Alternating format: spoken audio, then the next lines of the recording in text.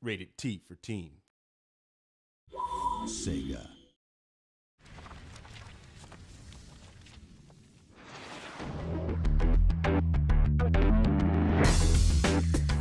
It's been said that clothes make the man.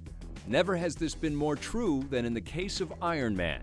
So getting his suit right in the game was a must. I hate to say this, but sometimes people can even improve on what I've done. The way the suit flies, the flaps, the weapons, they seem to have preserved that. I love the way Iron Man looks. I love the way you have him fly. Like Iron Man's big screen counterpart, the game starts players off with the birth of Iron Man and his bulky gray armor. You start out in this tin can suit. The first level of the game is so much fun, and I just love running around in this big hulky suit, flamethrowing everyone. You start in a very basic suit, and it's all about upgrades. And as you're going through the game, you're building this suit and making it better and adding stuff to it, adding layers to it. You're going to see different variations of the suit. So we walk you through the same progression that you see in the movie.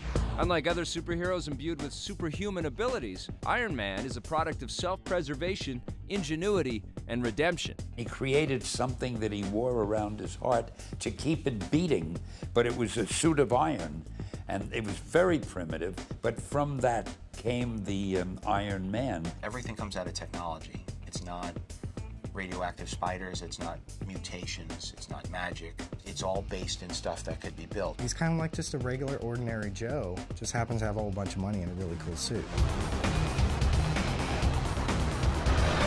As on the pages of Marvel's comic books, where Tony Stark advances his armor's technology from issue to issue, the player is also able to upgrade their character's suit. I think there's great things with the customization system and some strategy in battle that really tries to play off that, brilliant mind. You can choose how to advance your suit and how to basically spend your money as a billionaire researching into different aspects of the suit and making the suit accommodate your style of gameplay. As you complete objectives, you will get money value for what you do. The more money you get, of course, the more suit upgrades you can buy. Do you want to be more offensive based? Do you want to be faster? Do you want to hit harder?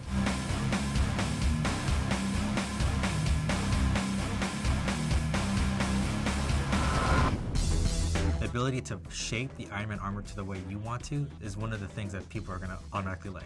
It's all upgradable as you go. So not only can you buy these weapons, but you can also upgrade them as levels. And you can get level 2, level 3 of that weapon. And so by the end of the game, if you've really done your homework and played through the game and gotten all the objectives, you can have a suit that is just absolutely, all powerful.